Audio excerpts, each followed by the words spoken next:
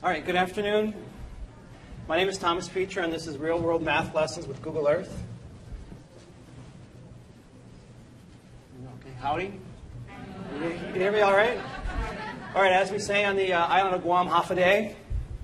That's right, I've come here all the way from the island of Guam.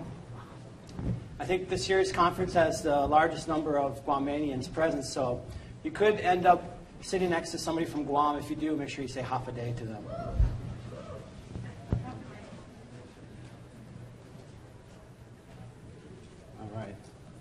Guam is a U.S. territory located all the way across the Pacific Ocean there by the Marianas Trench. Can you see it? Wait. It's there it is. There it is. It's Guam. It's not the largest island. Oh, here we go.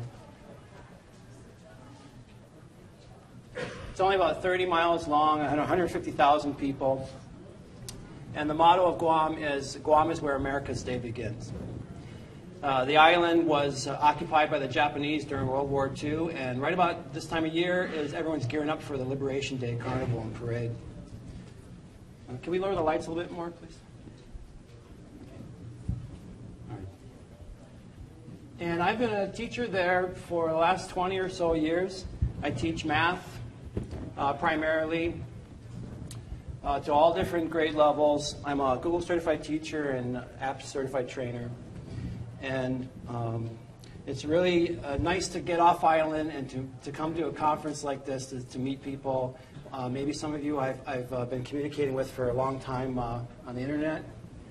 And not just traveling to these conferences, but I'm really grateful for the advances in technology in the past decade that allow me to share things with people all around the world, to communicate and collaborate with people. It's a huge improvement over what we used to use. So it's a lot easier this way, quicker. So flying to the mainland from Guam, there's either two routes that we normally take. We either go through Hawaii, or else, as I did, I went through Tokyo. And then from Tokyo, I flew to Minneapolis. And when you're used to seeing like a flat map representation of the world, you'd think to fly from Tokyo to Minnesota is about the same, maybe latitude, but so that I would just fly directly east across the ocean. But actually, the route that I took was up near the Arctic Circle. Let me get rid of the grid. Up near the Arctic Circle, down through Alaska, down through Canada, all the way down to where Minneapolis is. And then from there, it's a pretty straight shot down to San Antonio. So that's the journey that I took to get here to be with you today. Altogether, it's 8,600 miles that I traveled. So there might be some people out there that traveled further than I did to get here, but I'm wondering if there's anyone who traveled faster than I did, because I think I got here pretty fast. If you look at my flight itinerary, I left Guam on Saturday morning at 10:30, and then I got to Minnesota at 2:30 on Saturday.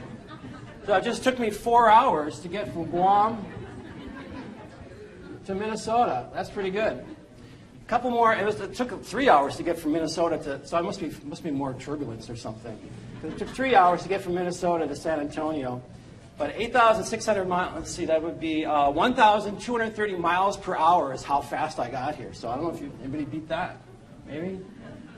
If you believe that, either I was traveling at supersonic speeds at Mach 1.6, or else there's a real-world math problem here that we can explore. And that's what I would like to talk to you today about, is how Google Earth can be used to explore problems, not just in math, but in science, history, literature, all kinds of things. Google Earth is a very versatile technology application. It's a free application from Google. It's loaded with all kinds of content and tools that you can use in your classroom. You can use it for teacher-centered instruction, student-centered learning. You could do flipped classroom activities with it. There's all, any kind of like learning mode or instruction mode, you can use Google Earth, I think. One of the nicest things about Google Earth is not only that there's stuff that you can view on it, but also that you can edit the globe. So for instance, you've seen that I've added place marks and paths and some images and things like that that I've used in this little scenario that I created for you. So I can edit the globe, and I can add content to it and save it and share it with other people or with students. And for this scenario, I would probably use, let's see, I would use the maybe the sunlight tool if I wanted to explain this and to show how the sunlight paths go. Or I might, I would incorporate these time zone layers that I made. And you realize that I've actually already shared, I don't think I ever asked a question, did I? Did I ever say what the problem was here? So that's the other thing I like about Google Earth is I can just present a scenario, and I don't have to define it. In fact, you might be frustrated. Some of the things I do are kind of ambiguous, the lessons and activities, but that's by design. I want to make something that where you can create how you want to use it. And so there's lots of different directions you could go with the scenario that I started off with. I gave a little bit elements of history and geography and maybe some science and things like that. If you're going to pursue this for math, then maybe we would get into the time zones. And actually, I already gave you the solution to the problem. I guess the problem is, why did it take me why did it only take me 7 hours to get from Guam all the way? Or how come? Why is it like that? So if I was going to use that, I might use the sunlight tool, and I would probably use the time zone. So I already gave you the answer when I said Guam is where America's Day begins. Right? It's on the other side of the international date line. So when I started on Saturday, you were in yesterday for me. And as I left on my today, and I traveled through tomorrow, that was your tomorrow. And then, as I crossed the date line, your tomorrow became my tomorrow, which is today. You see, it's really quite simple. And it's the kind of thing that I like to do in my website, realworldmath.org. Perhaps you've heard of it or used it, I would hope. But realworldmath.org is a website that I created 5 years ago. And it's problems like I just went over with you. That sort of thing is what I put on the website. There's 50 plus lessons and activities there primarily for math. But as you'll see as I share some things with you today, that's not just math. It really goes to all kind of subject areas. And so there's lessons here that can be downloaded by the students. You can send them here. There's videos and tutorials. And then there's a section here for teachers that I want to show you right now, just real quickly. And it's password protected. Just the thinnest layer of protection to keep the students away from the teacher's lounge. And so let me tell you what the password is right now. The password is Mango. M-A-N-G-O. Mango. That's the password. So I hope you have time to explore it later. Maybe not while I'm talking, but later tonight. Okay? So let me talk a little bit about how I created the website or why I created the website. And we're going to go to some pretty spot like this. So when I started building the website, to me it was like when the ed tech was kind of booming, when it was really starting out, 5-6 years ago, and I was envious, frankly, of all the other subject areas, like really doing stuff with technology, the English teachers, and and so I would look for things online for math, and I didn't like what I found for math online back then. It's gotten a lot better, but back then I wasn't really happy with the math content that I found online. And so I wanted to address that. The other thing that I wanted to address was the question that every math teacher gets asked all the time. When are we ever going to use this? What is this good for? Why do we have to learn this? So you have to pardon the cliche of the title, Real World Math, but that fruit was ripe for the picking when I chose it. But I wanted to address that. I wanted to show how math can be applied. The other thing that I wanted to address was how the math curriculum is a mile wide and an inch deep. And if you're a math teacher, you know what I'm talking about. And I did not like how I just kind of felt like I was always like driving through the textbook, you know, page after page or problem set after problem set. And I enjoyed the times when my students and I could slow down and pursue things in more detail, or do projects, or look more in depth at ideas. And that seemed, you know, more beneficial to them, and it was more beneficial to me. I enjoyed doing that a lot more too. So that was the other thing. Was I wanted students to be able to explore concepts more in depth. And the other thing that I wanted to address with the website was the standardized approach of math instruction. That math has to be taught a certain way, or math should be learned a certain way, or that, you know, students are supposed to learn this at this year, or this is the way that they're supposed to learn it. So I wanted to address that. To me, there's no two trees in the forest are alike. So, whoops, that went wrong. So in building the website, there's 3 pillars, I guess I would call my that I built it on. And to address those things. The first was that it was going to be built on technology, that it was going to incorporate technology and all the attributes that we know that technology brings to any sort of content. So they'd be using a technology tool for the math. That was one thing that I wanted to do. The other thing I wanted to address was that it was going to be a different style of instruction, or for learning, a differentiated instruction. It's a lot more visual type of instruction when you're in Google Earth. A lot different than a pencil on paper going through problem sets. And so this visual approach, there's some students that I've had that are just, you know, they're really grateful that when they ever do anything in Google Earth, they'd be very happy. They'd come to class early. Like these students that normally be the last one there, they'd be the first ones in class, and they want to know, are we doing Google Earth today? Right? That's, you know, a certain type of students that would normally be last. So I think that, you know, the last in the classroom. So I think that kind of says something. On the other hand, though, there are the students that want to have a pencil in hand, and they want to just number crunch through things. And those students did not quite like it as so much. And I think maybe that kind of describes how math teachers are too. So maybe that's the way math instruction has been the way it has been for so long. But I wanted to do something that would address more learners, a broader range of learning styles. And the third pillar that I wanted to build it on was that there would be an active learning experience. Active, not only that they would be exploring the globe, that they would be moving through the content, but that they're active in creating meaning for themselves. Like I said, I'm kind of ambiguous in things. I don't spell out and say, this is how it is, or this is how you do that. I wanted to make something where the students would use what they already learned, maybe their prior knowledge, and then I'd put them in a scenario, and then they'd think, oh, I need to use this out of my toolkit. This is what I'm going to use to solve this problem. Or maybe like one student would use one technique, and another student would use another technique. I want it to be like that. I want to be active, vibrant kind of learning experience. That's what I'm aiming for, at least.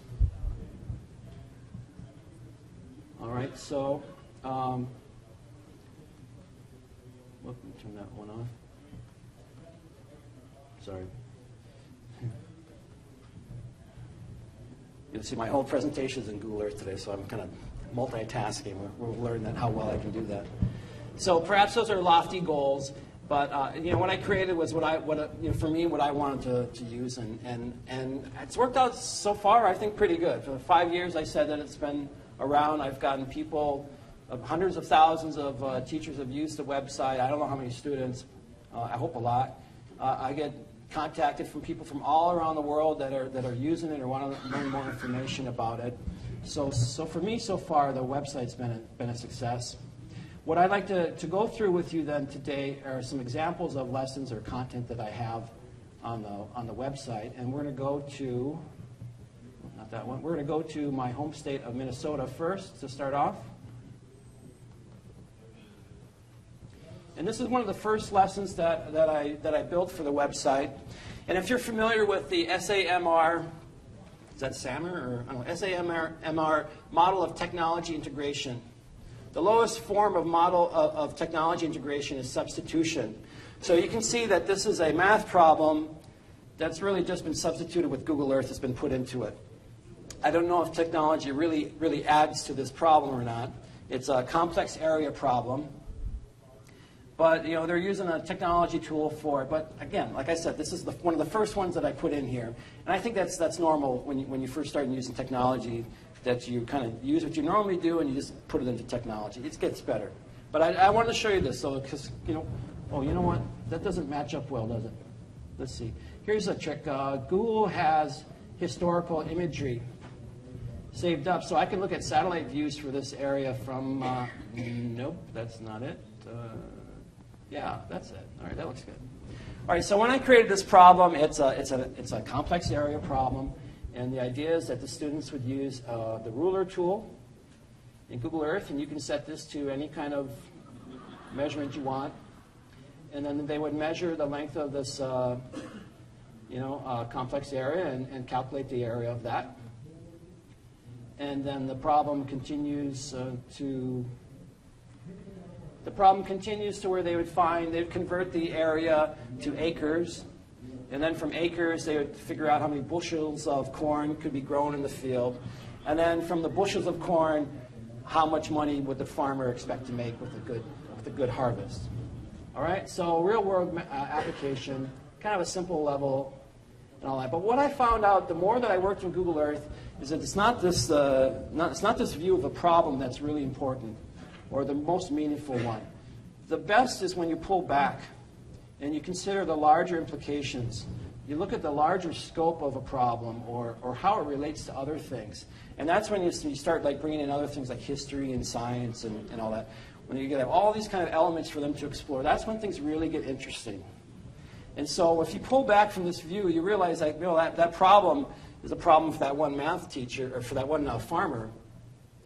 But there's lots of farmers here. There's lots of corn, I guess, grown in Minnesota. What are the larger implications of that? What if there was a drought in this area? What would that mean for the farming? So those are the things that, after a while I started developing more from that substitution level of technology integration, and I tried to get to more higher level things. And when I have the students in Google Earth, I want them to explore. I don't want attention deficit disorder, but I want them to look around and explore the environment. If they see something here, like what's this? This is okay. That looks like an airport. That's kind of a small airport. I wonder what that's about. Huh? I want them to look around. If they see some small town, just kind of look through and see what's life like in a small town. If they see something that attracts their eye, like wait, what's that? Is that a shadow? You see that? What is that? Okay, so we use the other Google tools here, like photos, and explore this. What could that be? Oh. It's a Jolly Green Giant. All right. Well, I wonder what he's doing there. I wonder what it means for the Jolly Green Giant if there's a drought. I mean, seriously, when you think about climate change and things like that, and you look at farming and agriculture in the world, what does that kind of mean? So that's a simple level of technology integration. Let me show you some other ones here that involve measurement. This is a larger scale one. This is an activity that I built around the 2004 Indian Ocean tsunami. That's kind of a cheery topic, huh? Well, real world math. So the 2004 Indian Ocean tsunami, and you can see that I've added elements to Google Earth. And right here I've marked, somebody go next door and tell them to. So you see I've marked some elements on Google Earth here. Here's the earthquake epicenter. It was a 9.2 earthquake. It was a 13-meter fault slip for almost 1,000 miles long. It generated these huge tsunami waves. And then what I've done here is I've marked some areas around, and here's one on the far side of Sri Lanka. And I put everything in universal time. They had about 11-meter wave height. It swept in and derailed this train, and 1,500 people were perished. Okay, so I have that data. We know when it got there. We know when the earthquake happened. And so using that ruler tool that I showed you before, and we could do it in miles or kilometers or whatever, but I can mark a distance from where the earthquake happened and to there, and I can see the distance. So now I know the time and I know the distance, so then I could figure out the the rate, how fast the waves travel. Does that sound interesting? Like an interesting use of math?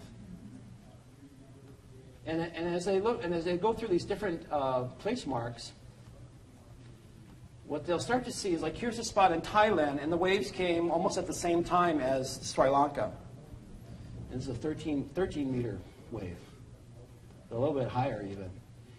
And so they're going to see that the waves traveled about the same. This is a distance of about 900, and this one, 350. They arrived at the same time. So then they start to make some assumptions here, or deductions, like, well, I mean, obviously if they took the same time, this is a shorter distance, the waves must have been going much slower in this direction, much faster in this direction. What does that mean? Well, now we've gone from math to science and exploring a science topic. And you can see how Google Earth might give you some clues of why that is. Nice indication. But, you know, just in this scenario here for this problem, there's so many different ways you can go off into it, for science or for math or for cultures, history, all kinds of things. If we pull back, you see there's a whole bunch of place marks that I've got marked. They'll see that this impacted all around the Indian Ocean, even over here in South Africa. It was measured. I think there's one in, even down here in Antarctica. In Antarctica, from that tsunami, they registered almost a 1 meter wave displacement. So they just see, like, kind of the scope and the magnitude. That's what's interesting, I think. In the end of this, then I might use this tsunami, this wave overlay. See what you can do with Google Earth? Isn't that nice? So, you know, then you could use this as an instructional aid to kind of explain it more with the students. Did you create that No, overlay? it's an overlay that I found online, and then you can import it into Google Earth, and then I wrapped it. And I've made it semi-transparent. Can you see the underneath it? You can see through it, right? So I made it semi-transparent, and then I just stretched it and wrapped it until I tried to get it matched as well as I could. But that's available on my website. Okay, so there's real-world math, huh? Okay, let's do something a little more personal for students. I think math should be used for students to understand their world, right? So another activity that uses the ruler tool has them marking a path in their town, maybe from a familiar landmark like their school, and they would mark to another familiar landmark 1 mile. And it's a little easier than maybe doing like a field trip or walking a mile to like see, but to have them make a connection, like how long is 1 mile, when they can go on Google Earth and they can see like landmarks they know how far away their school is from where they live or something. Or they can see in Google Earth and compare a mile and a kilometer. You know, I think it's reinforced better when you have this visual reinforcement. Or even, like I said, you don't want to do a field trip for 100 miles, right? You know, to try to find some landmarks. So these are some things, and the students would do this. The students would mark that path, they'd label it, and every student would come up with a different kind of thing of where these landmarks are. So that's a couple of ways that the ruler tool could be used. Okay, I'm going to move on to some other examples of what I call concept lessons.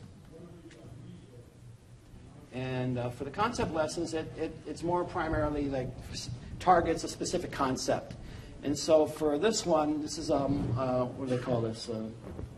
It's money exchange problem, or exchange rates. Money makes the world go around, I think that's the name of it. So here they are in Bali. Take them around the world and have them do these problems. So it's an exchange rate problem. They're in Bali at the monkey forest, and they have to do an exchange rate for rupees into US dollars, and I give them an exchange rate. So it's kind of a simple proportion problem for them to do. But at the same time, I've just took them to Bali. Have you ever been to Bali? Bali is a beautiful place. Like, I'm inviting them to explore it, the monkey forest. What's the monkey forest like? To have them zoom in and try to like find some monkeys or something. I'm trying to connect, not just math, but connect them to the world. Take them to New Zealand. Take them to New Zealand, and they can see the glowworm caves at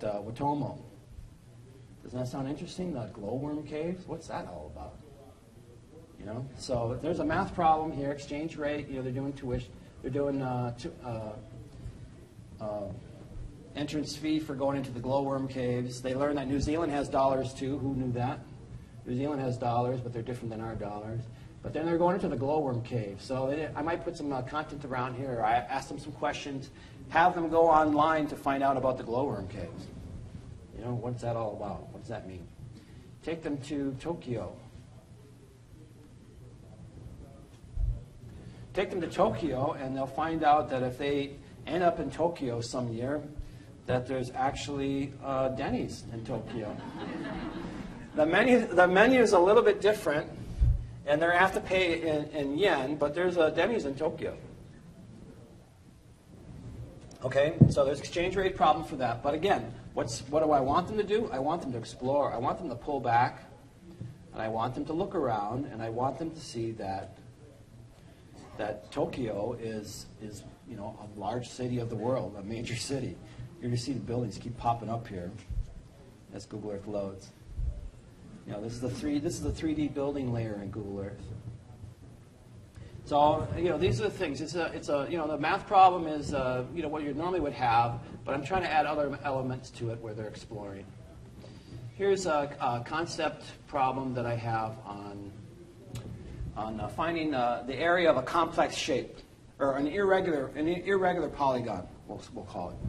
Okay, and the topic centers around. Oops, I don't want that one. It centers around the deep water horizon oil spill. Remember that from the Gulf a few years ago? And so that's the subject matter for this. But they're going to explore finding the area of irregular shapes. Maybe you see where I'm going with this. And here's the platforms on fire. And I give them some content in this. I give them, there's a model that I made for the oil platform. And I pull back a little bit. And there's other things where they can look. Then one of the nice things about Google Earth is that you can embed videos from YouTube. And so they could actually, you know, stay in Google Earth, and they can watch the video from YouTube and see all the oil like pouring out, like we did, you know, that whole summer. You know, or I can give them some links to some other things. I hope these work. Let's see. I'll give them links to things. Let me just show you, because I don't think I pointed this out earlier. Is that it's another nice thing about Google Earth is that if you link them to material, if you use a hyperlink and you put it in there, it's right here in Google Earth. A browser window will pop in the main window, and so they can do stuff online. So you've got Google Earth plus the internet. I mean, think of the possibilities. There's so much you could do. All right, so there's all kinds of content, but what did I say? This is a lesson about exploring the irregular shapes. Oh, that didn't go right. Try that again. So, oops. So this is the region that was closed off by the federal government for fishing. And if I add the grid view to this, then you ask the students like, well, how much area is this? You can see that's not a nice neat trapezoid or triangle or anything like that. So how would you find the area of this shape? Well, one thing you could do is use the grid. From this elevation, each grid is about 1,000 square miles. Each box is 1,000 square miles. So they could do that kind of thing that students do and figure out how many are complete boxes, how many are completely shaded in. They could start combining, maybe these two would together make one full. And they could do it like that way. You know, how would you find the area of this shape? Or there's the Pick's theorem. Are you aware of Pick's theorem? Pick's theorem, this is a perfect application of a Pick's theorem can be used to find an area of an irregular shape like this. If you put it on a grid, and then you look on the grid, how many grid intersections lie in the interior and how many lie on the border. So there's two different methods that I give them for finding the area of the shape. And if they want to come up with another one, then fine. Like, you know, I would encourage them to do that. So, so this is the federal, the area that was closed for fishing. And then we go to, this is, now this is an overlay that I put in here. This is the oil spill at April 25th, which I think was a few days after the tragedy. And then again, they can use the same methods here. Each box here is 10 square miles. They could try to count how many are completely covered. They could use Pick's theorem and try to apply that. How much area is this oil spill covering? Or a few weeks later, this is June 10th, and the oil is spread, right? And you know what kind of environmental disaster it was. Here we have a math concept, and I'm tying it into environmental, global kind of themes here. What does this have to do? What kind of impact does it have on the fishing for these states? What kind of impact does it have? So lots of areas for you to explore. Okay, I like that. Oop, what happened there? All right. All right, so talk about explore. Let me show you some exploratory, what I call exploratory activities now. And the first one I'm going to show you is it's called Whale Watch. And you might guess how I got the idea for this. I was on a whale watch outside of Boston, and I was wondering how they always knew where the humpback whales were. And so I was looking online to see if there was some data for it. I didn't find anything on humpback whales, but I found a bunch of data on these North Atlantic right whales. And the reason why I found the data for them is that they're endangered. They're endangered whale species. They migrate up along the eastern coast of the United States. And as they travel here through the Cape off of Boston, what happens is these whales, they're slower and they stay near the surface more, I guess. They get run over by boats, or there's all the fishing gear, the crab trap, lobster traps, and all that kind of stuff. They get tangled in that. So they're an endangered whale species, and they're normally bumming when they're outside of Boston, especially. All right. So what I found was all this data on the sighting data for when these whales have been seen. And first I give it to the students in a spreadsheet format. So this lesson kind of addresses like how spreadsheets are used to organize data and how they can filter it and arrange it. And then I also provide them with all the data in Google Earth. And I can zoom into this. And each piece here, let's go to this one. No, go to that one. Each piece here is a piece of data. This is a whale watch. The sighting date was April 24th, 2011. 33 whales in one group. Wow, it's a big group. And then it talks about like how were they spotted? Were they spotted by an airplane or by a whale watching tour or something like that? So all these data pieces have this kind of information. Okay? Now, what's the problem again? Well, they're endangered whales. So do I need to define the problem for them, or maybe have the students like explore it the way they want to? If you want to address this, I could say like, okay, this is what you have to do, like solve this problem. But I like it when you give it to the students the options to explore it the way they want to. So if we were to, again, you're using math to understand things, analyzing data, I think, is one of the most useful applications of mathematics in today's world. So here they are analyzing data. How would they analyze this data? How would they arrange it in the spreadsheet? In Google Earth, they could change all these place marks. They could change colors. If they could change it to like, green. Every place mark that's green would mean that was in April, when the whales. So then maybe they'd see some patterns of, okay, well, here's where the whales are in April. Here's where the whales are in May. Or arrange them, they can make them larger icons for the whales that were like a group size of 33. So that, okay, here's where the whales like to travel in big groups and things like that. And then once they analyze that data, there's no one solution to this. You can get all kinds of solutions from the students. But maybe they would look at things like, well, should we change the shipping lanes? Should there be restrictions on fishing?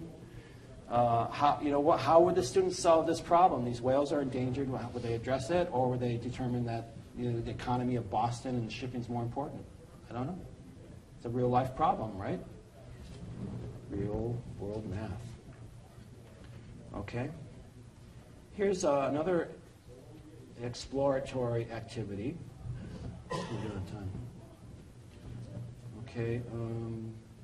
And I take them to Palau to start off. This is on network. It's network theory, if you're familiar with that.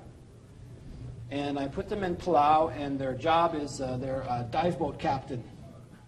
dive boat captain, and they've got different groups of snorkelers or divers in the water, and the dive boat captain has to go through and pick them all up. And he wants to save gas on his boat. He doesn't want to run out of gas, so he's going to do the most. He's going to try to do the most economical path that he can choose. So here, this is the path tool. Just make sure you can see this. This is the path tool, and I can choose my color. I'm going to make it green, and let me jack this up to 6. Okay, and they can start anywhere he wants. So maybe he picks up this group first, and then go up here, and then maybe over here, pick this group up, and that group up, and that group up. Okay, so that's not too hard, right? Well, guess what? As they go further, it gets more and more complicated, and eventually they find out, like, well, sometimes it's just impossible to do everything in a network, in a continuous loop, in a straight line. And perhaps you're more familiar with the more infamous version of this problem, the Königsberg Bridge problem. So we take them in Google Earth all the way to Königsberg, and 2 of the bridges are gone now, so I had to recreate them myself. But this is how it looked. And if you're unaware of the problem, this is something that, I don't know, several hundred years ago, I guess the residents would want to walk around the city, and they'd try to walk across every bridge only once. They do this after church. This is like their activity. Okay? Well, it's a long time ago. They didn't have internet. All right, so they would try to do this, they'd try to do this, and then challenge. And it was Euler who proved that it's impossible. I'm going across all the different bridges here. There's 2 more bridges. I can get over this one, but I can't get over that one. And, you can try any kind of arrangement of it. It doesn't work. Okay? So Euler is the one who proved, like, look, stop trying. It doesn't work. Not only that, but he gave a mathematical basis of why that is. And I give the students some other variations of it. Try to show them where this might be useful, like maybe like for airplane routes. You might recognize this as a tracing problem. Remember the tracing patterns where you don't lift your pencil? Same thing. Okay, so I put it in Google Earth. And for this problem, let me make this not red.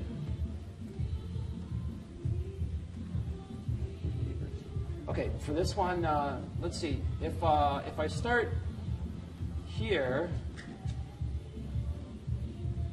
okay, I'm trying to get through. No. So if I start in one spot, it doesn't work. That's what we're going to find. If I start in a certain location, though, sometimes it will work. So how do you know which is the right spot to start or which is the right spot to end? That's the kind of thing that Euler figured out. And I'm trying to get the students, I guess, to recreate what Euler did and just figure out why that is. It's so annoying. If I start here, let's see, and go up here, and go here. I'm trying to trace this. I can go through points more than once, but I don't want to travel in segments any more than one. Hey, I think I'm going to do it. All right, so I had to start it there, and I had to, maybe I had to stop there, but there's certain ways that can be solved and other ways that it's not going to work. And I want students to explore that.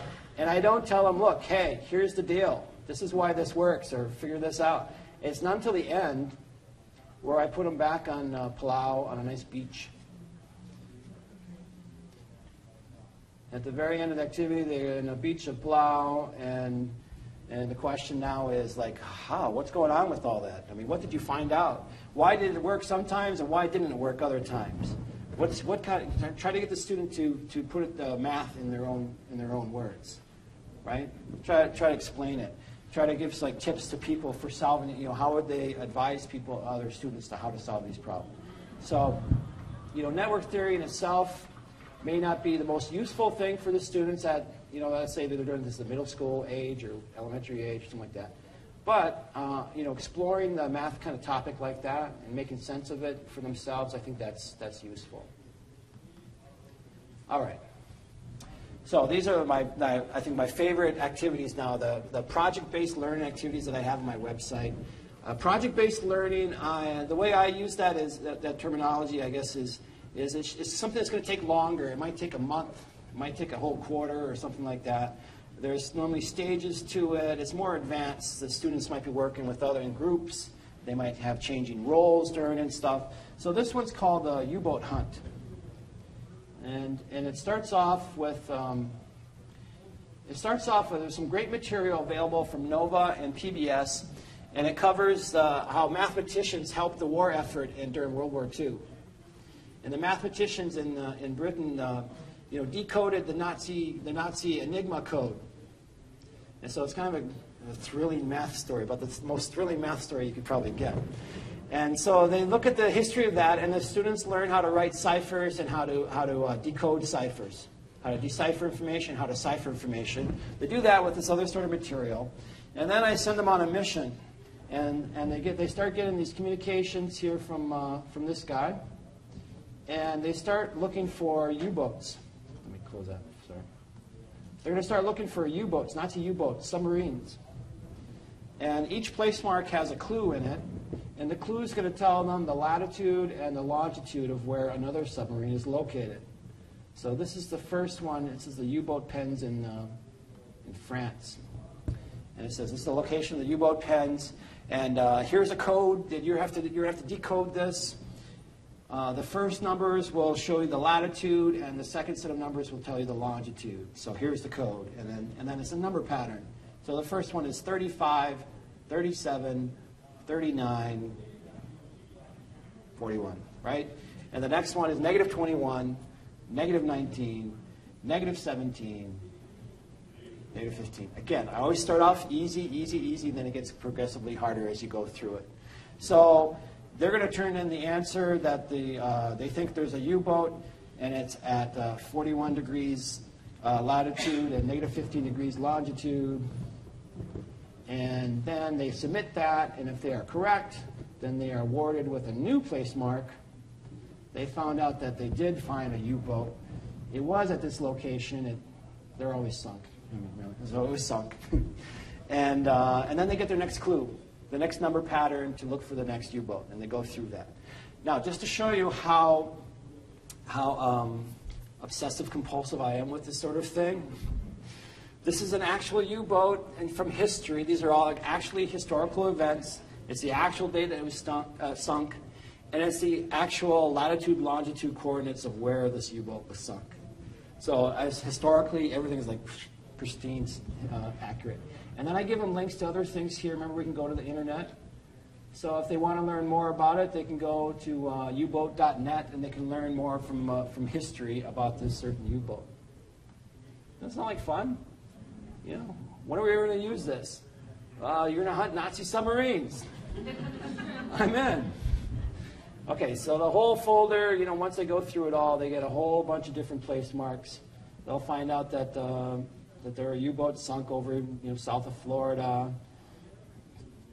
down in Central America, even down here in South America, they're going to find U-boats, and they're chasing U-boats, and they're trying to capture. The ultimate goal is to capture a U-boat so they can get a copy of the Enigma decoding machine, right? Because every submarine's got the coding machine, so they're trying to capture it. It's not until they get to the last place mark where they get to U-boat 505, and they finally get the captured, thing. And congratulations. And then you can see from the photo that this is an actual, again, a historical event. This U-boat was actually captured, and they actually got the decoding machine, from the submarine and stuff. And then also that this is the submarine that you can see at the Chicago Museum of Science and Industry. So especially if they're in Chicago, that would be great to do like a field trip after that, right? So I like that. That's it doesn't take a lot of time in class. They're going to just do these little number pattern things, so it could just take a few minutes really. But because you have to distribute these place marks like day after day, that it could stretch out to be several weeks long. All right, another project-based learning activity.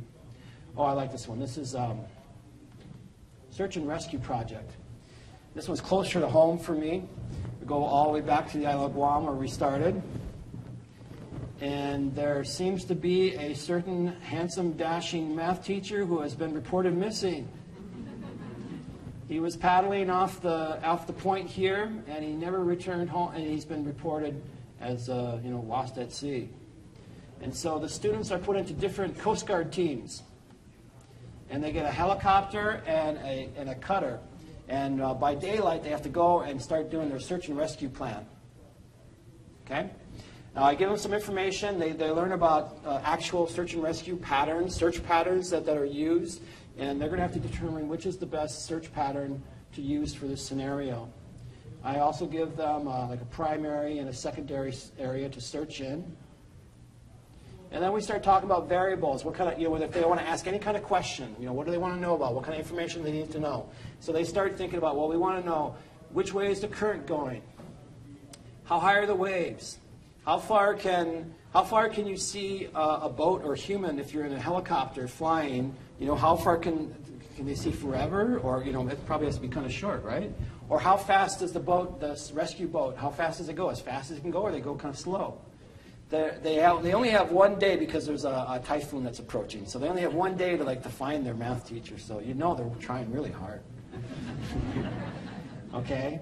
And so here's a student example of the work that they did this rescue pattern, and they mapped out for the helicopter and for the Coast Guard cutter, and they've plotted out and they showed the times of where they did the different turns. And it all has to match up because it has to go so fast, to be able to see somebody, and they only have so many hours of daylight. And then so they submit that to me, and then once that's submitted, then I give them this, and that's the drift path of the missing math teacher. So I'm telling you, this is where I am. And then they can go back and compare and see if they actually rescued me or not. I'd like to know. And this looks pretty good. It looks like I crossed their path many times, but this is why they had to find the times, because when you look at this, this is 8 o'clock in the morning. I was up here, and their helicopter wasn't there until 2 o'clock in the afternoon. So, alas, I was lost at sea. The whole time I was up here, they were down too far south searching for me. So maybe they should have asked or listened to the variables a little bit different. But it's a nice activity. We went to different layers of it. They're working in groups. We used Google Docs where they were collaborating, answering questions and things that I had for them. So I like that one. And the nice thing about that one is afterwards we went to a math field trip. Oh, what? Yeah, a math field trip. Imagine.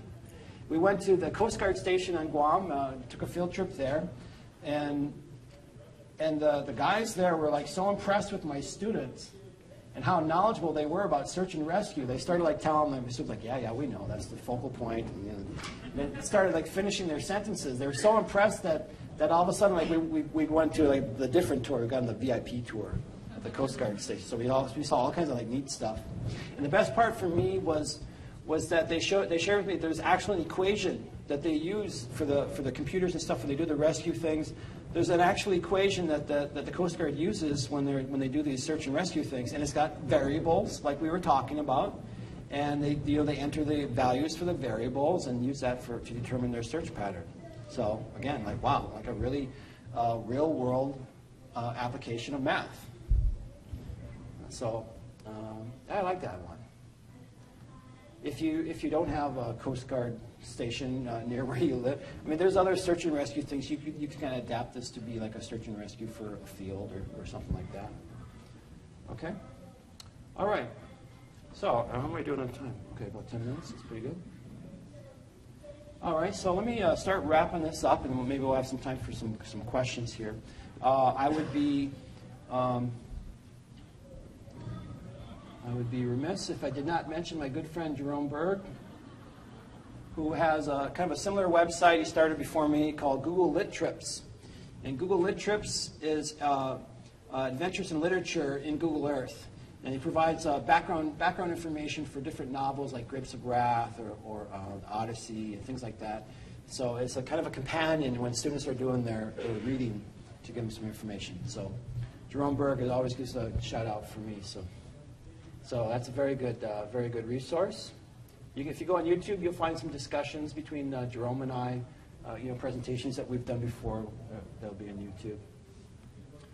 But there's that. And then also let me make sure that I get this up to you. I'm more than eager to communicate with anyone. If you want to, you can email me or follow me on Twitter. Definitely check out the website, realworldmath.org, or Google+. And anything that when people want help, I pursue, I help them out. I won't leave you hanging and stuff. Okay. Do we have any questions or things that you'd like me to address? I can anticipate a couple of them, I think. Yes?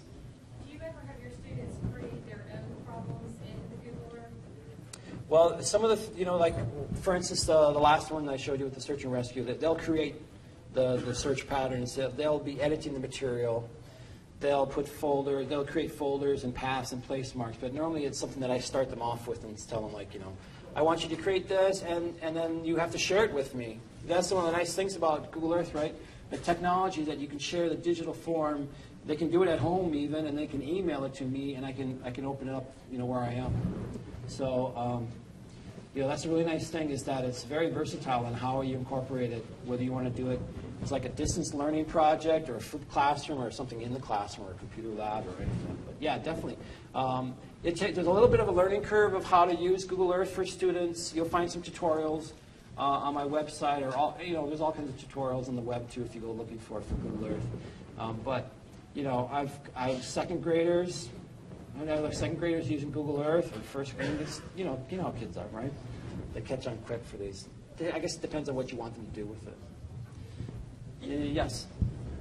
Can you go step by step and actually tell how you actually create the lesson? How do I actually create it? No, I know. Well, like I said, like the whale watch one, I'm on a whale watching tour, and I started thinking, like, well, why is it? It normally starts with me kind of like wondering, and then that's kind of like where it starts. So then I start researching.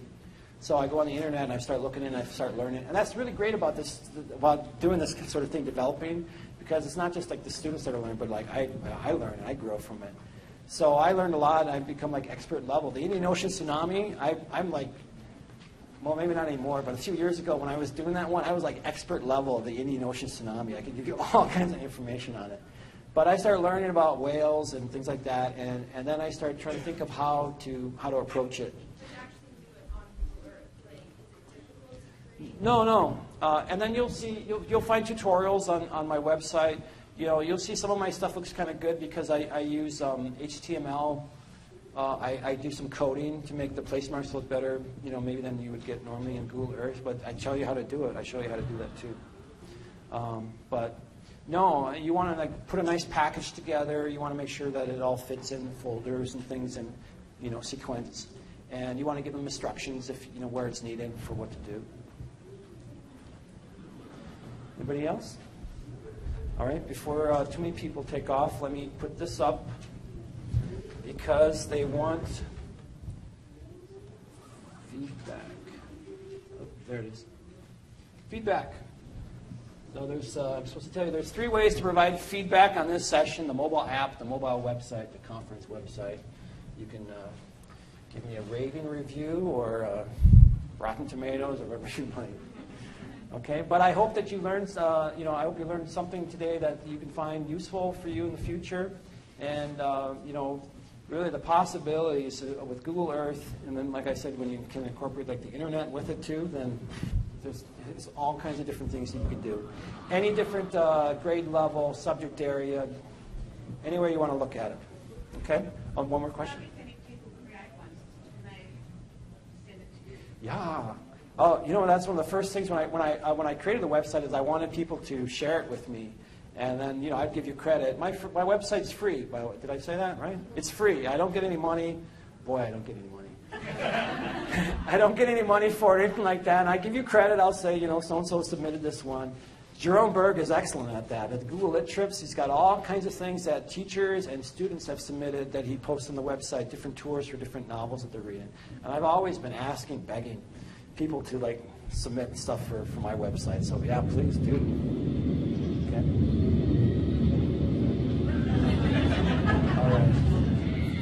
All right. Well, thank you for attending. My honor to talk to you today. Thank you very much.